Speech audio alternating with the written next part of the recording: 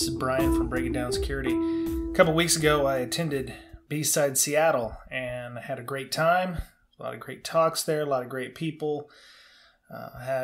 Filled up a nice little conference area at Microsoft's Redmond campus at the headquarters there. Got to meet quite a few people, and I got to interview some of those people as well. So one of the people you hear is at jcase on Twitter. jcase gave us a talk about hacking the Google Pixel phones from HTC. We talked about some of the methods by which he does that and some of the mechanisms involved in making sure that you actually get a proper root on your phone or hack on your phone. John Sawyer can be found at jcase on Twitter, and had about a nice 10-minute conversation with him. One of the other things I did there was, and from what I understand, it's fairly unique. We had Sam Vaughn on, who is at sidechannel_org on Twitter.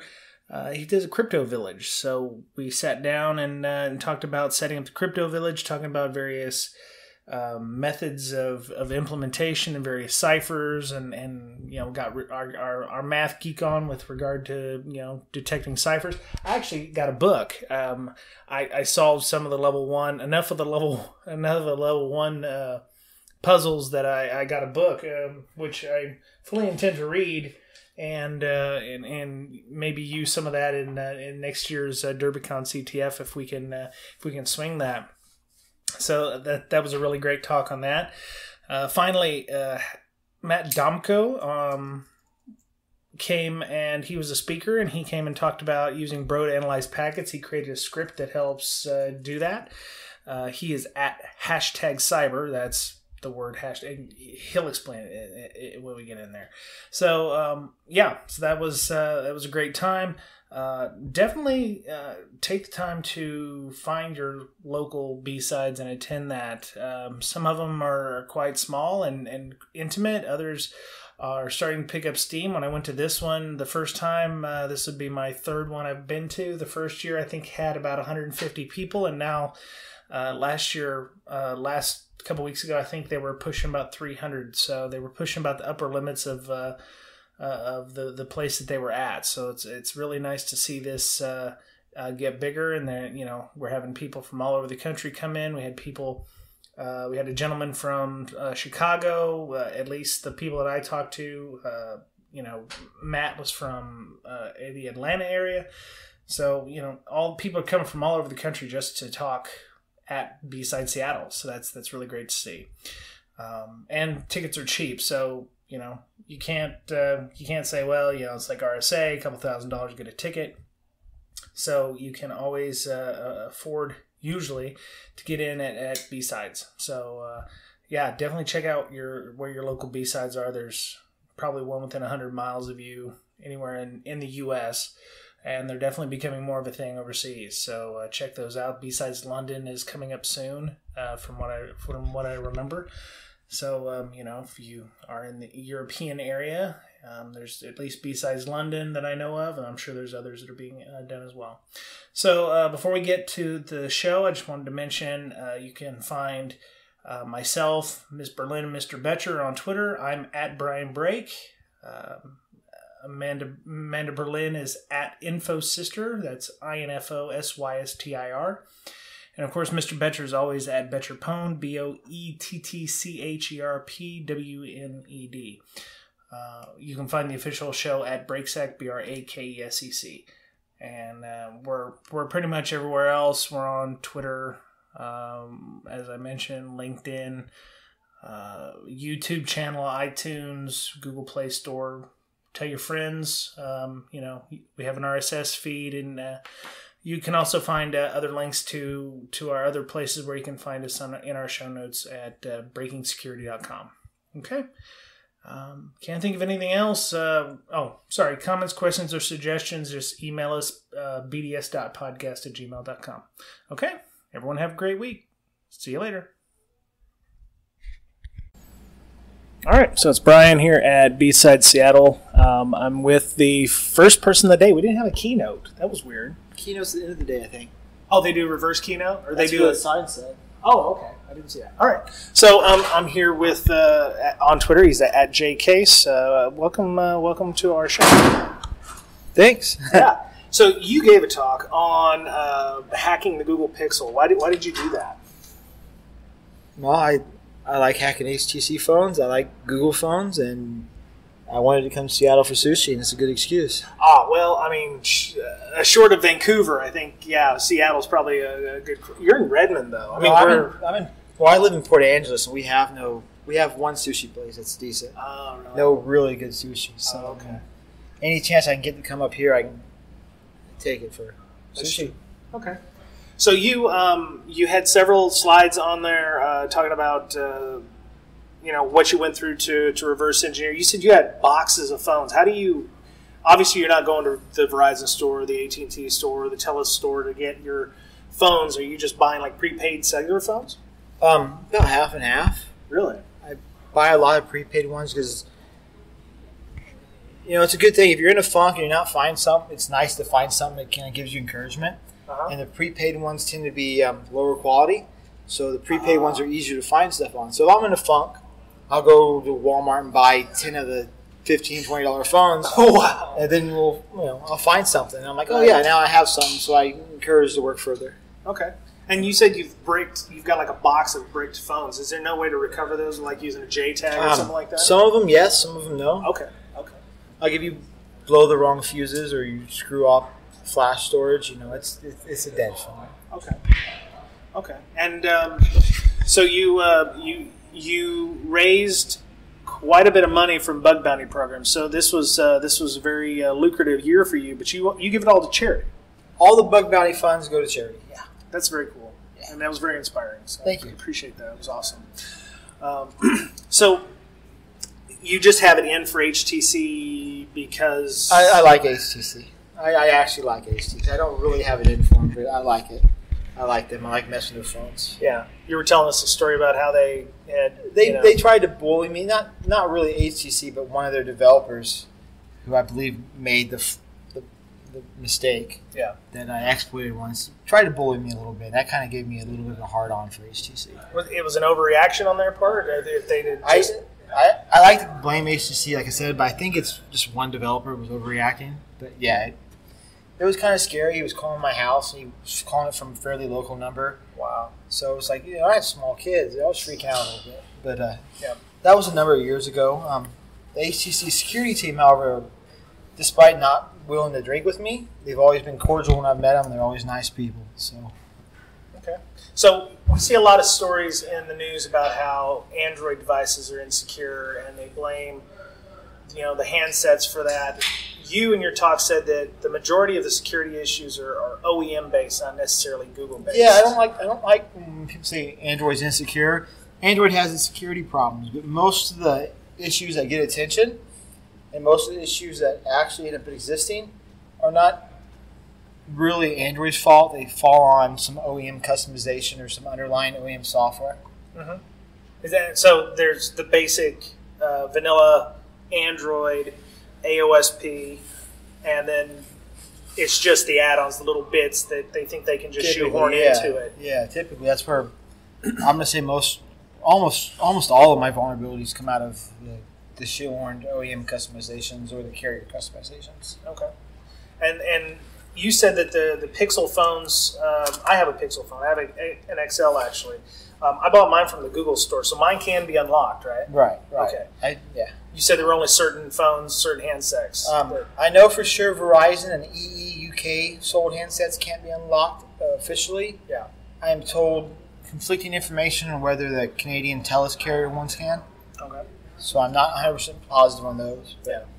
So the reason that I actually bought my Pixel phone was because I have a Nexus 6 that I wanted to play. People are going to get it. I play Pokemon Go. Okay. Sadly, yes, I play Pokemon Go. My phone was rooted. And because of something called Safety Net, I was unable to use that stuff. So I had to go legit. I think it's a fairly decent thing, but I mean,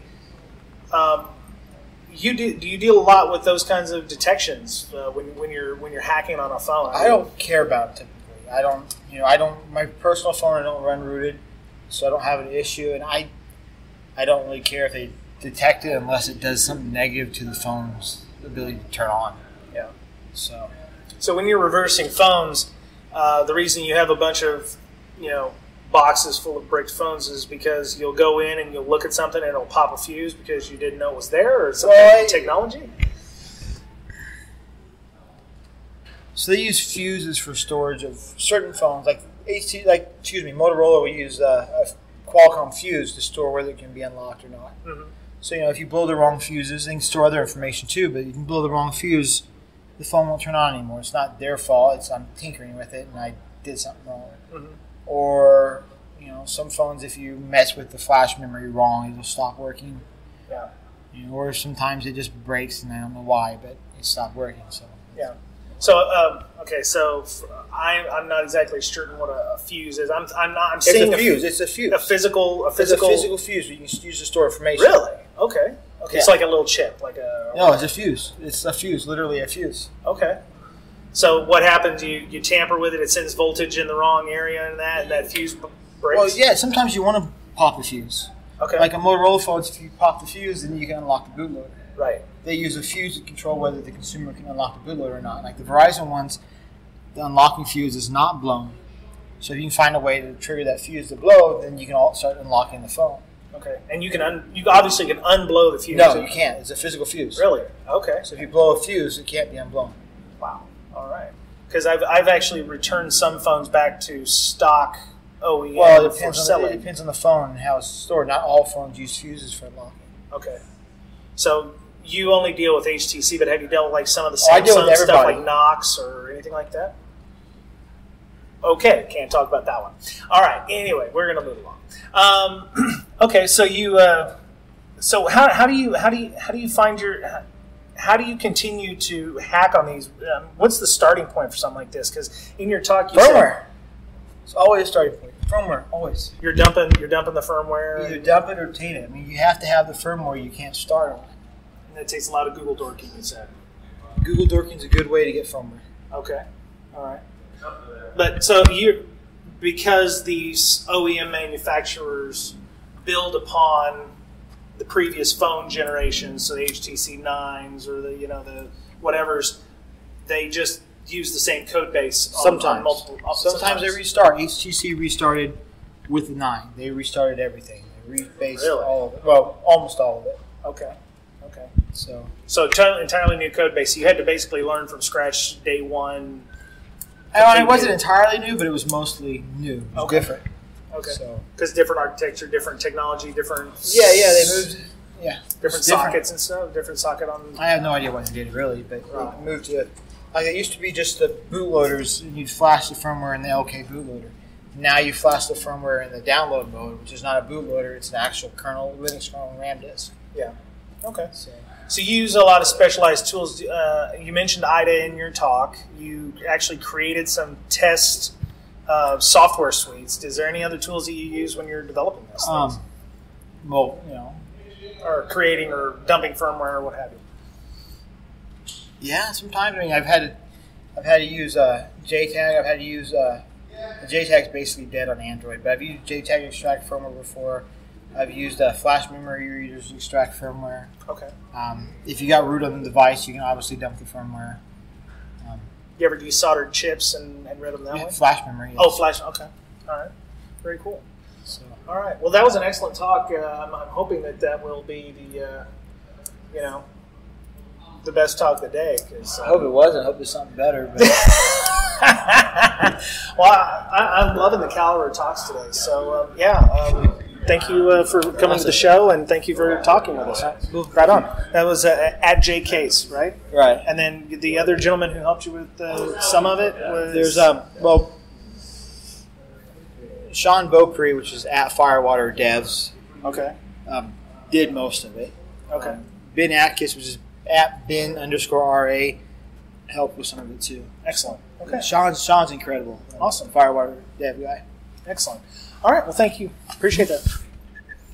All right. So we're here at Bsides Seattle with Sam Vaughn. Okay, and you are on Twitter as Sidechannel_org, or also known as Subterfuge. Subterfuge. Okay, so you organized the crypto village here at Bsides Seattle. That's correct. This is our second year. Oh, really? Yeah. Okay. So how this kind of came about, I've always been interested in puzzles, lockpicking, and all that. And Josh, who runs B-Sides, has always had a lockpick village. So I was kind of like, hey, I want to contribute. I'd like to be part of this. And so I don't remember exactly how it came up, but we decided we wanted to do a crypto challenge for this. And that's kind of what started this. And so I worked for a few months coming up with different ideas around puzzles and ended up on one. But I thought with that, it would be really cool to have a village along with this, or like an area so people could get an introduction to classic cryptography puzzles all the way up to some of the more advanced cryptos and puzzle ideas. Okay. And that's kind of how that started. I learned a lot from last year, both on the puzzle and on how to run this type of thing. So I made some slight improvements this time around.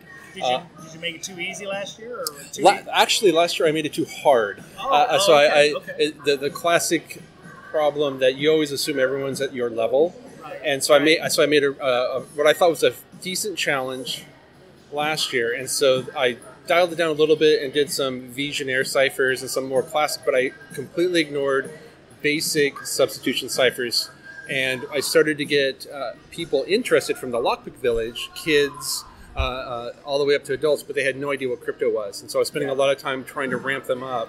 And so this year I tried to have a real intro level so people can just dive right in and have some fun with that. And then tried to make it a progression. So you have a level 1, level 2, all the way up into some of the more custom stuff where you can start winning prizes such as books and other things. Right on. See, I think you gave me a little charity because I only got 3 of like the level 1s or something. No, actually, no. So those books are for people who solve those. And so my goal is for people that are interested, if you stay and you solve those, you're going to get a couple intro to crypto books because you have an interest. And that was the key for there. Some of the more larger larger prizes was if you solve the main puzzle. So like last year, I was introduced to a book called The Maze of Games. And so I put a hard copy up for whoever solved the main puzzle from last year. Did it get solved? About 6 months later. Six months later? Yeah, it was 3 people, I think over in Europe, had solved it. And so I had met with them down at DEF CON and given the book so they could actually have it. Okay. So for the level 1, since the people who are listening to this didn't go necessarily to B-Sides, right. What kind of ciphers do you put in a level 1 cipher challenge? Basic substitution. So if anyone's ever played like a cryptogram, which is basically A equals B. So if you shift the alphabet by 3 letters, or down like the Caesar cipher where you shift it by 13, those. For the next 2 ones that I did, I actually did the straight substitution, but just scrambled. It wasn't a shift; it was a scramble of the alphabet, which was a random key. Yeah. But it was completely susceptible to frequency analysis. And so you should just be able to brute force it over a period of either 10 minutes to a couple hours, depending on the message. So if there's 10 U's, it might be a vowel, or also it would be like not just a frequency analysis, but like if you know most words have a consonant and a vowel, or there's 2 letters together, they mean like an SS or an NN or something like that, right? Absolutely, yeah. So you see 2 together, it's like a TT, SS. Yeah. And if you've got a single letter, the other thing that I did for the intro is I kept the spacing of the sentence. Yeah. So that really helps out. Typical. So like when you go to level 2, we'll do what they'll do is they'll normally erase the spacing and then group them into 5s to make it more confusing. Okay. Those are just as susceptible to brute force, but when you're working on them with pen and paper, it becomes a little bit harder because you're like, this doesn't look like a word, but so.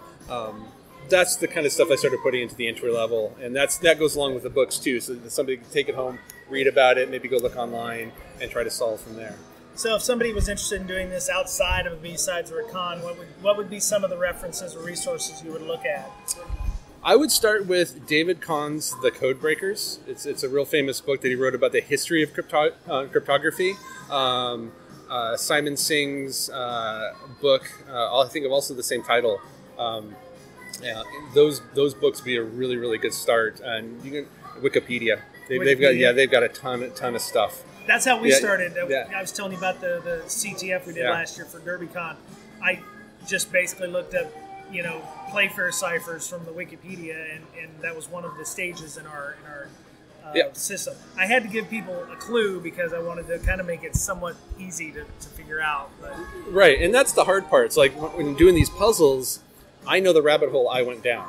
Yeah. And so like when I did the one last year, so how do I create hints to get people to the right rabbit hole to go down? Right. And that was the fun part for me. I spent a lot of time laboring over just the hints and testing them out on different friends to say, hey, what do you think when you see this? And they'd be like, this. I'm like, oh, darn it. I got to go back and adjust it. The other bit that I wanted to do, there's a lot of online solvers now. Oh, yeah. And so I wanted the puzzles to be resistant to online solvers. So I tested like anything I could get my hands on. I was throwing my puzzles and stuff at to make sure that didn't give an unfair advantage to somebody actually wanting to use pen and paper versus somebody just that typed into Google, found one, and solved it that way. Oh, very cool. Yeah, I've seen a lot of CTFs where that's happened, where like the entry level crypto ones, somebody solves real quick because they're just using online solvers. Oh, right. Yeah. Yeah, I actually was hoping that somebody would figure out it was a Playfair cipher and then go to Google and try to find one that would help them solve it. Yeah. Unfortunately, I always picked the one that wasn't the very top one, which is what they would pick. And sometimes the algorithms or the coding or the programming would be wrong, and they would get the wrong answer. Yep. So there's I think there's some improper implementations of the ciphers online too. I think especially like the one like Enigma. There were several Enigma solvers out there, but they all solved it differently, or they all used one key ring or whatever to one solve. rotor versus instead of the three, whatever, and that caused a lot of problems because they were like, this doesn't make any sense. And I'm like, well, I use this link, So it was kind of difficult. But, yeah. So are there any other places to do crypto villages other than here? Well, I want to give a shout out to, there is a crypto and privacy village that happens at DEF CON. It's a completely separate group.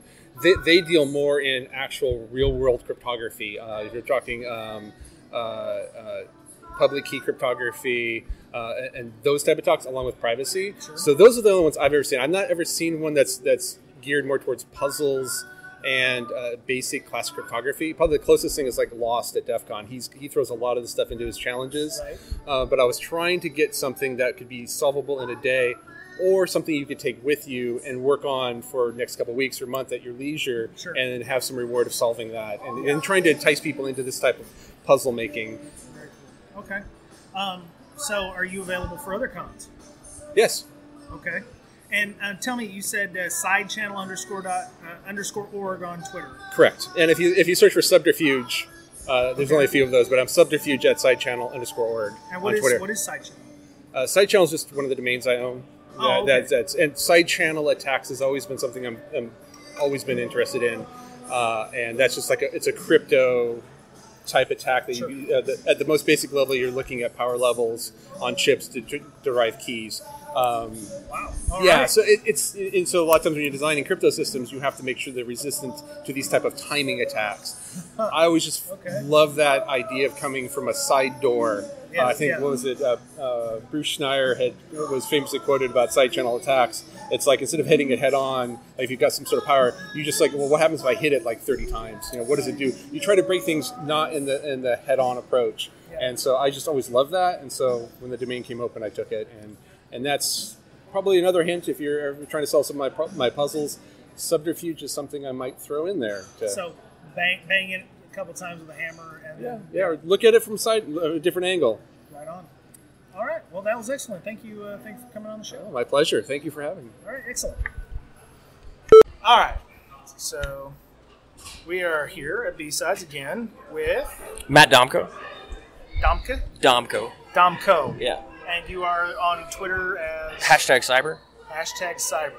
That's not what the actual hashtag is. No, that's like at HASH. Yes. I figure like you just throw like cyber in front of anything and you get money. So I was like, maybe I can make that my Twitter handle and just start getting money. Damn. It's like cyber breaking down security cybercast. Yeah. The cyber 5 more times, 5 times. Cyber. Much more income. It's like Beetlejuice. You vote, say it 3 times, the money's come. Yeah. So you flew up here from Atlanta. Yes. It's not hot right now. No, it's beautiful. So I used to live up here for like 8 years. Yeah. Now that I'm down in Georgia, I can ride my bike to work. 360 days a year. 360. 360. There are 5 days when it's too cold and 60 miles an hour. I'm not doing it. Or it has half-inch ice. Yeah, or there's ice. It's ice, half-inch ice. Or like again. A tornado. Yeah. But that's 5 days a year. It's not Right that on. bad. All right. So you came up here just for this? Yeah. Why? So I've got friends that live here still, so I got to spend a couple days. And my company said, hey, if you go stand on stage and look pretty in your Chiron shirt, we'll pay for your flight. Did you give a talk? Yeah. On what? Bro. So I wrote a bro script to do anomalous detection, basically. Makes building your baselines a lot easier. Right on. So kind of just try to expose more people to it. Try to make life easier for blue teamers. And you use bro at your office quite a bit. Yeah. And on what makes it better than, say, Snort or Circata or something like that? So I love it for the small amount of log sizes, right? Okay. So with Snort and with Circata, anything where you're gathering full PCAP, like you can keep full PCAP for a week, maybe, if you're lucky. I can keep bro logs, the package string, I can keep that for 6 months, a year. Like, life becomes really good. And then with those, so Snort and Circata, they're both signature-based. So if you don't have a signature, it's useless. Sure. The guys that have been working on the bro project, like, you can do anything with it, and it works. That's why I love it. So we just talked about this Yara rules and all those. So how does your company go about finding and curating threat lists or your Yara rule sets or whatever? Do you make your own? So I'm an instructor. You're an instructor? Yeah, so I don't do our actual security. We've got a bunch of cool guys that do that. Okay. And they don't let me play with their stuff because then I want to try cool new things that I want to teach, and then I get in trouble. So I don't get to do the cool stuff. Okay, so when you're teaching, what exactly do you teach them? So I'm teaching them how the different tools work. Yeah. So getting them exposed to them for a first time. Okay. So and then if you've seen it once, well, now we're going to drive you a little bit harder. Now you can maybe think about things you hadn't thought before. Okay. So we target mostly people that have. So you've already got your Security Plus and you've got a couple years in the industry, but you want to do more than just process tickets in a SOC somewhere. We can expose you to some new things, and that's what we do. Okay. So you said you can store full PCAP for months at a time or whatever. You like Bro because of the small file sizes. Is it necessary to capture full PCAP, or if it's not, what fields are necessary or most important for that kind of stuff? So I love having all three, right? So whenever I did the talk, I kind of hit on. So you can do 100% PCAP. You don't have that takes up a lot of space, so I can keep that for a couple weeks if I can. As long as I can, it's important. Yeah. If once that starts to go away, I have to roll it over. I definitely want to have my package string. So anything that's ASCII text or can be converted into ASCII text, I want that for as long as possible. Okay. And then on the far right, for a couple years if I can, I would still like NetFlow data. So going from just a couple weeks, because that's all I can store as far as PCAP goes, a couple months or as much as I can store as far as package string goes, and then with NetFlow, as long as I can store, because it's just tiny text files. Package strings so that you can run grep, or you can look for, probably malware with comments, or... Well, so the cool thing about package string and the stuff, the logs that Bro provides is, so if I know that there was an intrusion, and I know that system A downloaded a malicious binary, and I have the name of the binary because it was running and I found it. If I don't have PCAP anymore, I don't really know, if all I have is PCAP, I don't really know where that file came from. But if I'm storing package string, I'll actually see the GET request where that system downloaded the malicious binary. So now I have another IP I can track. It just gives me a lot more flexibility. Okay. And so you've got all this data. How long does it take to analyze things? So it definitely takes time if you do it the old way. I know whenever I first started trying to build my little baselines, and that's what the talk was basically about. But when I first started, it was let me just pull up the PCAP and sort, and now I'm manually going through and making a list. And it takes forever, weeks, just for 100 hosts. So if we bring Bro into the equation, I can have Bro just log, hey, create a list of every single port that this host used. And now I have a list of every single port that this host used. And it's that easy. It takes 5 minutes. So Bro does analysis. What does it use to store on the back end? Are we talking like a Postgres database or MongoDB or whatever? No, so they're actually all just stored in flat text files. They get archived. Really? Yeah, so they're tiny. It's not a super big deal. They're tiny. They get they're tab separated, just right there. As far as access them, if they get rolled over, well, now they're zipped up, but they're still text files. I love Security Onion just because got an Augusta guy that wrote it, so it's pretty cool. So with that, all of my Bro data automatically goes into ELSA, and so that does get stored in a database, and then ELSA is where I do the majority of the querying. Okay. So you said the text files are tab separated values? Yeah. Okay, so you can use the ultimate InfoSec tool, Excel. Yes, exactly. And then Excel. Yep. So you can and have just do your filters. Yeah. I joke, but I use Excel. I use Excel probably once or twice a day. Oh, to do anything, whether it be firewall audits or whatever. It sucks. So, so you're an instructor just for your own company? Oh no, I work for Chiron Technology Services. Okay. So you're teaching other companies how to use Bro properly. Correct. Okay. Well, I wouldn't say properly. My definition and Seth and the rest of the guys that work on the project, it might vary, but I'm trying to get the word out about it at least. Okay. So. All right. So, where are you going after here? What are you speaking at? I'm actually going home for a couple weeks. I think I'll be teaching in Augusta, and then going to Germany for Troopers DE. That's going to be amazing. What is that? It's like Europe's Black Hat almost. Is it run by the ERNW folks? Yep, it's run by ERNW. Okay, yeah. Paul Coggin told me about those folks. They're really doing some next level shit. Yeah, I can't believe they accepted me. I don't understand. Like, don't talk like no, that. I submitted for it. Quitter talk. I was just like, well, they can say no if they want to, and I'll be totally okay with it. And then they email me, and I was just like, you sure you're not the token American? That's what I was thinking, but no. Who is it that's going? Is it? I can't remember who the other guy's going, but it's like some InfoSec rockstar is also going, and he's going to be talking about some cool tool, and I'm just like, I'm going to be on the same stage as him. It's going to be awesome. I got people calling me celebrity here, and I told them to just go F themselves right off because I'm like, I ain't nothing. So what are you talking about over there, Troopers? Are you talking about the same thing? So I actually took the concepts that I spoke about here. I took them, and I was like, this could still be easier. So what I'm doing is I'm writing a Python script that'll just basically automate all that. My goal is, because I was in the Army, and I know I wasn't the smartest guy in the world, so I want to be able to have a tool that I can just hand out to some dude in the Army, and he can click option 3, and now he's got a sensor deployed. And when he clicks option 4, it'll automatically build that baseline for him. So it'll look at all the alerts, parse them, and then once the initial one's built, he'll still get alerts, and he can just go through a menu. Yes, no. Is this traffic authorized? Yes. Is this traffic authorized? No. And just trying to make things easier for the smaller security teams. Yeah. I think that's the name of the talk, is like arming small security teams. Okay. So let me ask you a question. So you're going to create a Python script, but do you worry that there would be an over-reliance on your tool to the point where they would just assume that everything is good on your tool instead of trying to actually learn the commands needed to, actually secure their own environment?